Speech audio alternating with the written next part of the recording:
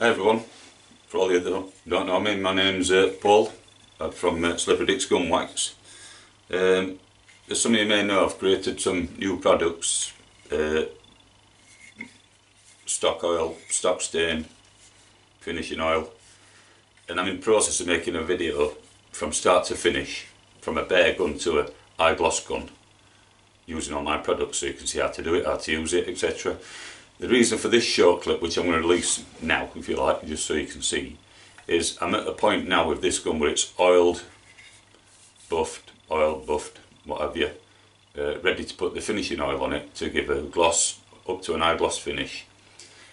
The main reason I'm showing this is because obviously I'll get the odd comment from, let's say, pigeon shooters, game shooters, we don't want an eye gloss gun, which is, I understand, reflection and things like that. So at this point now, this has had several coats of my oil, stock oil, and buffed up, and as you can see, it's a nice satin finish. I mean, the reflection you can see is the downlights, but it is a nice satin finish. It's not gloss, it's a soft, really soft satin finish, which is ideal for, like I said, game shooters, burning pigeon, etc. It's lovely and soft. I personally, and it's not because I make it or sell it, I would also put the wax on it, because why wouldn't you? It protects it more, waterproofs it more. The wax doesn't create an eye gloss finish. The finish you end up with when you wax it is the finish that's under the gun. So it's whatever you do to the gun prior to waxing it that gives you a satin finish or an eye gloss finish. The wax slightly enhances the finish you've already got, but obviously protects it and fills the grain slightly more if you've not got it all filled and etc.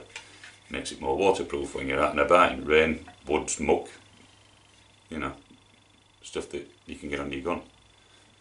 So if you do just want a satin finish, just put the oil on, coat it up, lay it dry slightly, rub it off when it's sticky, put it on, keep going, keep going, keep going. You'll end up with a lovely gun with a satin finish that's ideal for any game situation. I'm not going to put any wax on this to show you what it looks like, obviously, because the video, I'm actually making the full length video.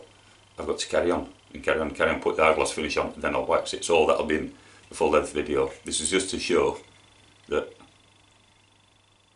you can buy my products and have a nice satin finish that looks superb. And although you probably can't see it on the camera, the stain gives it a really rich finish. But if you go on my site, Stock's Refinished, there's photos on there so you'll see what colour the stain gives it. But I just thought I'd like to show you before I carry on. Okay, thank you. Catch you soon.